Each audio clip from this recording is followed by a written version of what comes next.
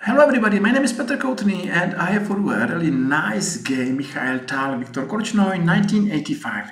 And in this position, Mikhail took on f5 with his knight, and this move is the best move in this position. Just to be really open, honest, I will never ever believe that this move is possible.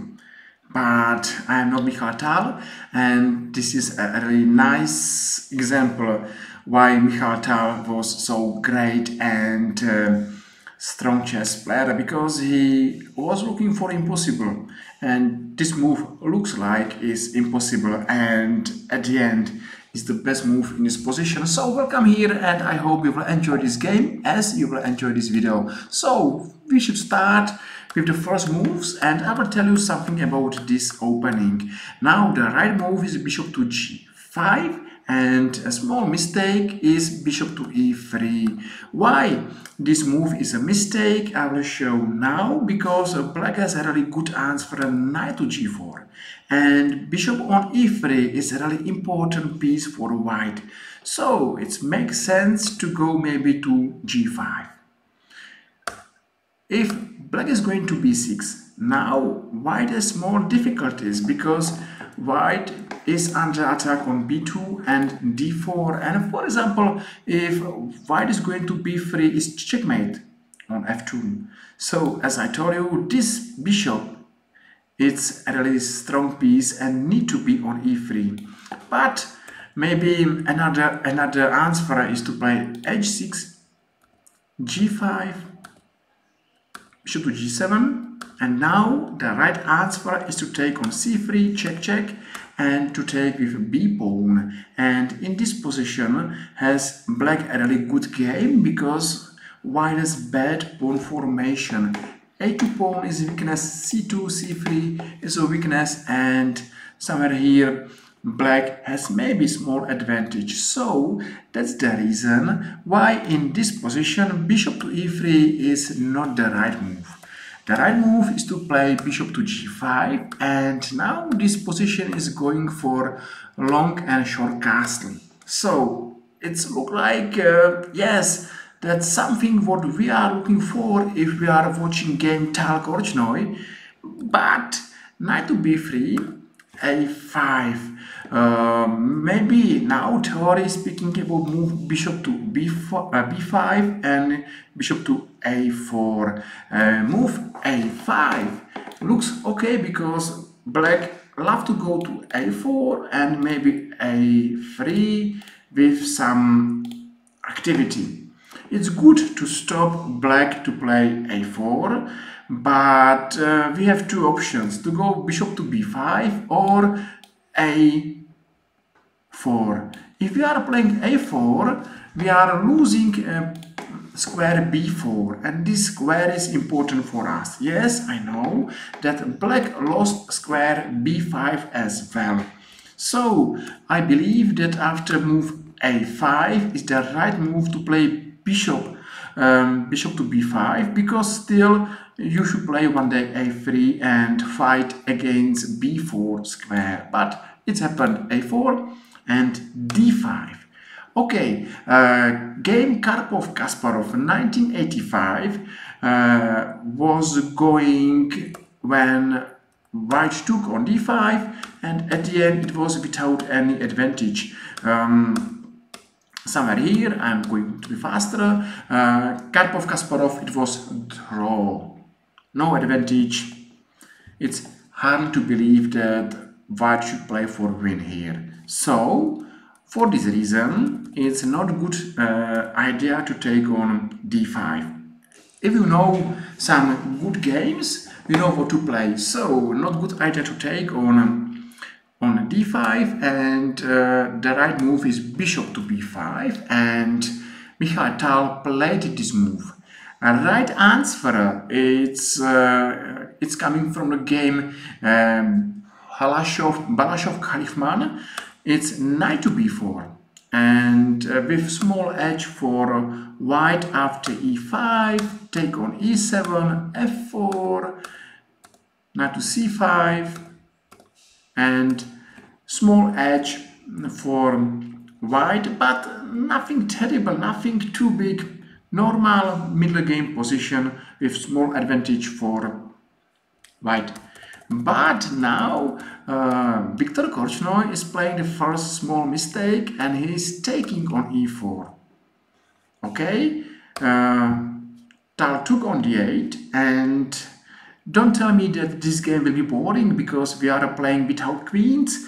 Mikhail Tal is playing every time for win, and doesn't matter if he's playing with or without queens. So bad position now is to take with by a rook, because black has problem to play with these two pieces, and this is really important to see where black has a problem. He has problem to play with bishop and rook.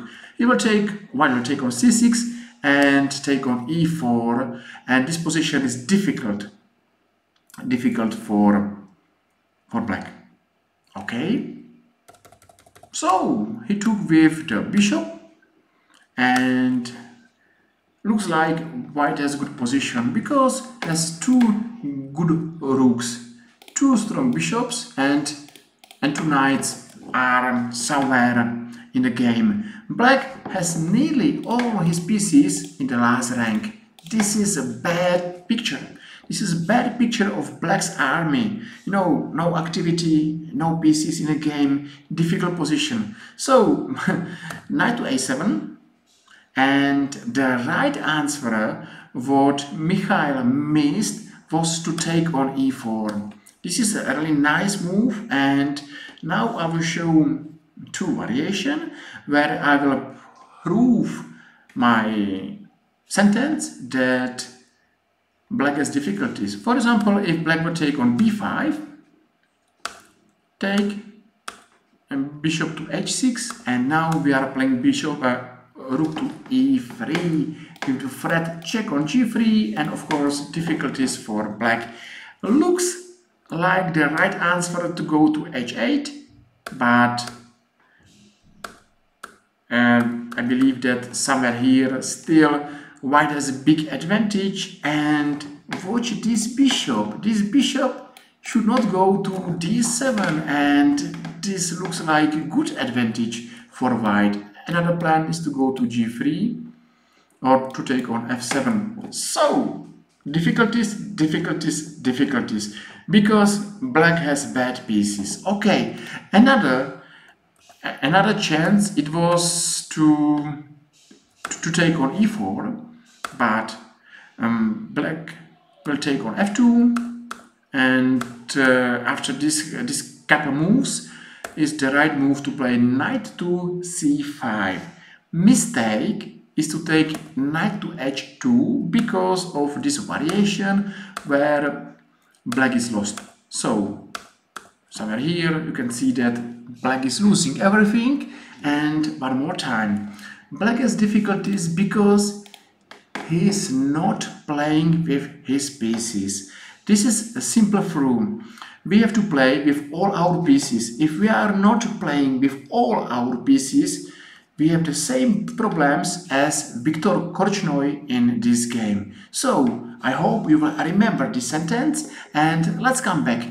Bishop to c4 is the move from this game. h6, and now Mikhail took on f6.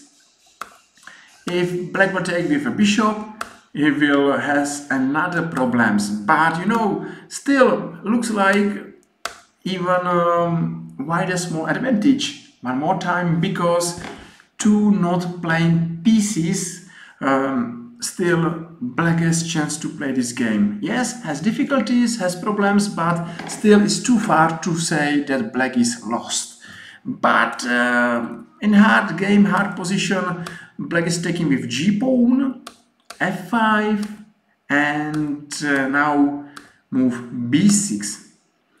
Yes, as I told you, white will take on f5. Maybe the right move is rook to d8. White will take this bishop, going to e2, f4, and small edge for white. You know, maybe this was the last chance for black to save his life, but you know, from your experience in hard position, everybody is making mistakes, everybody is playing not the best moves, and this happened here because black played b6, knight to f5, and what to play? Of course, if black will not take this knight, he's losing pawn and he's losing game, so he will take and bishop to d5.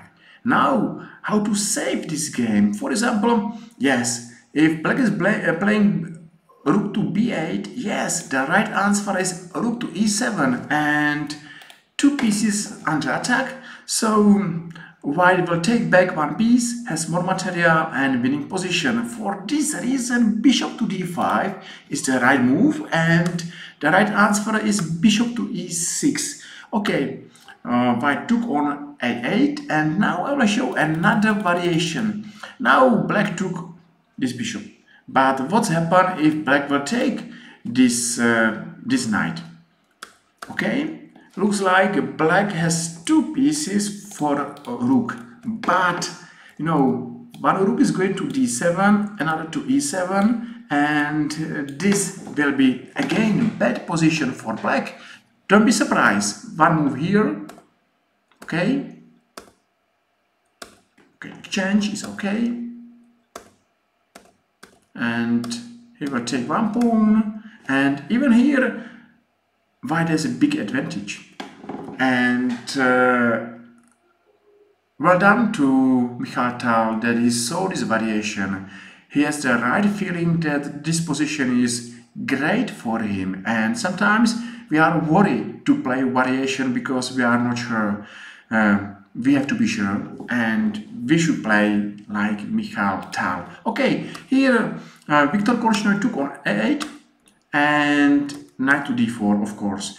What to play? For example, if black is playing bishop to c4, is coming back to d5, knight to b5, and still looks like that these two rooks are the most important factor in this position. For example, if black will take, we will take, going to d7, going to e7. As I told you, this setup is a really winning setup because we are taking everything in this rank.